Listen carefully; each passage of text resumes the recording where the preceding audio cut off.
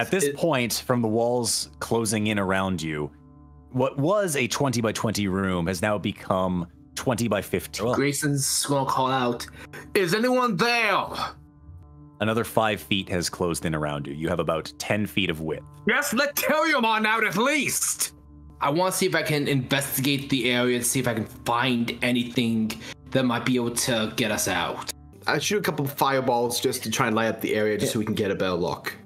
Fair enough. You go ahead, and for the quick moments that they are out, you can see that the walls that are closing in towards you appear to be metallic. And to the wall, it appears to be made of a stone-like material. Stone?